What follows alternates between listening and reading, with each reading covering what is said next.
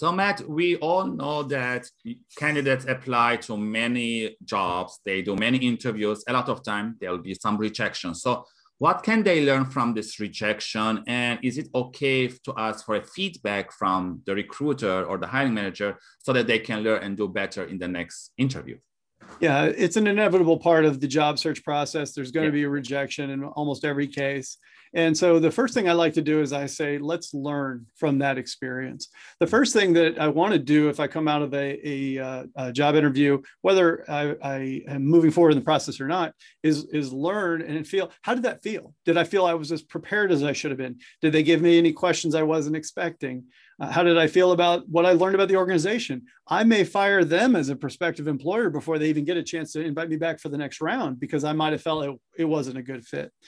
But then the second bit is that if you're told that you're not going to be moving forward in the process, it's absolutely appropriate to try to ask for, can I get some feedback as to where you determined that I wasn't a great fit? I'd like to understand that. And I'd like to develop my own self-awareness and learn for next time. Yeah. Now, they're not required to answer you, of course, but you'll never find out if you don't ask. So I think if you can be polite about it, make it very easy for them to respond. You don't want to ask big open-ended questions or say, can I get on the phone with you? And I want to come in and talk to you about it, or get on a Zoom and chat. No, those things are too heavy. You know, they've made their decision, they're moving on. But if you can make it easy to get some feedback, it's perfectly fine to ask. You may not get it, but it's worth asking.